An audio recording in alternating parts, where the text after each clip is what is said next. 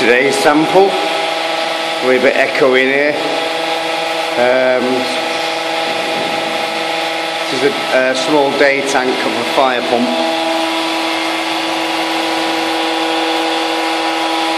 At 2 inches of black detritus on the bottom. We've just done an initial pass through, and then we've just done a digi reading. You can see that, probably not.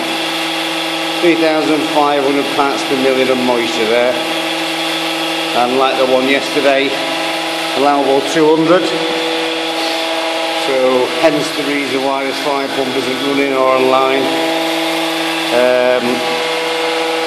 What's in the tank I'm just using as a medium to flush the remaining stuff out, to use as a cleaner, not as polishing it, but to clean it, as in clean the rust particles in the tank, take them all out, and then we'll be ditching that fuel and then transferring new fuel in, and then polishing the new fuel in the clean tank. So we'll be going from this to hopefully a fuel that's usable for an emergency equipment, and obviously passing the correct standards. So we got our digimeter. I think I mentioned that yesterday actually. This is our one of our new pieces of kit, which is our particulate counter.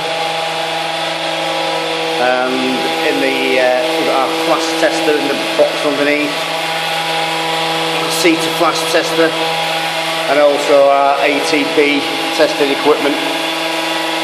And then we got in the other side here, not very good I must admit, because it's not out yet, is our density and other bits of test equipment like that, and specific gravity, things like that.